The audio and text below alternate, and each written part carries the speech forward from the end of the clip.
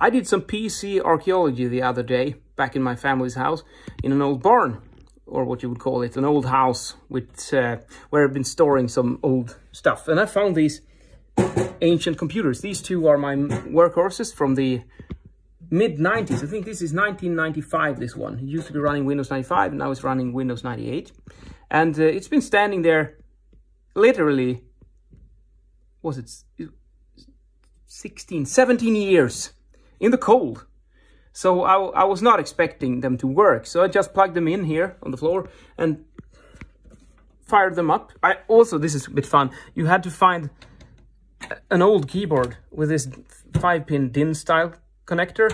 And also you need, to get a mouse, you need one of these. You cannot even use the PS2 ones. These ones, they weren't around at this time. And you can definitely not use USB, because that hadn't been invented either back in those days. This one is a couple of years newer, so it's got USB ports, which makes things a little bit simpler. However, I found some files on this one, which I would really like to extract. But when you've got no USB ports, it's a bit of a challenge to get the files from this one. And one option is always to just take the IDE hard drive out and connect it to a modern computer with perhaps with a USB caddy. I have one of those, which you can use to extract files from old computers, but I'd rather just leave this one as it is. I don't want to open it up. And it's actually, when it's been standing still for so long, and perhaps you could even damage the hard drive by removing the cable, because the solderings might come off. I've seen that happen with some other of my hard drives, so I'm a bit careful with that nowadays.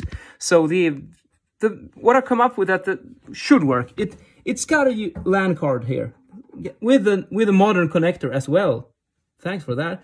So I think I could connect this one to a local area network and to some other of my computers, and perhaps create a network file share and dump the files there that I would like to extract.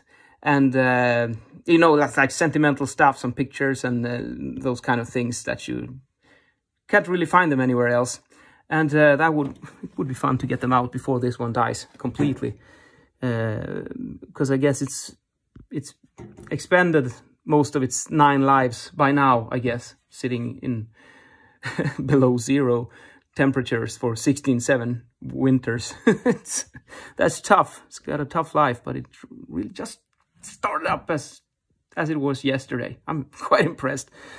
Anyways, a local area network, create a file share, and I should be able to extract the things from this one that I would want. And that should work. However, I think also I should be very careful about going online with this one. I think it's perhaps better to keep it on an offline network, because if you haven't had security updates for like 2 decades, it's probably gonna be infected by all kinds of viruses and nasty stuff in seconds, perhaps. I don't know. So I'll be a bit careful with that. And it's not like you can do anything with it online anyway, because you can't even surf the web with a computer that is this old. It's I think it's a Pentium 100 megahertz. It's actually a monster. It's got 64 megabytes of RAM. That's like maxed out in a computer from 1995, so it's a monster. But 64 megs is not that much. It's a bit on the small side today. So we'll see how it goes with this. I guess it could be called an computer archaeological excavation to see what kind of files I can extract from this one. Although it's also quite cool that many of these standards have been around for so long that you can actually connect one of these ancient machines to a modern computer and transfer the files. Pretty neat. And then we have this old beast as well. So this one's going to be fun to start up as well and see. It did start. I tried it once, but here's the cool. It's got the 3DFX cards here with the Voodoo 2. So this is a gaming monster from the later part of the 1998, I think this one is from. A really old one. So actually most of this stuff has gone on the as e-waste in a landfill somewhere by now. But I noticed on eBay that the prices of these retro computers are actually climbing quite steadily. And I guess it's collectors and nerds like me who want to relive their childhood memories or something. And they buy these things for outrageous prices. Could get a couple of thousand Swedish perhaps for these two old machines. Oh well. Another cool thing that I noted when I started them is that the sound, you know, that floppy drive sound and stuff.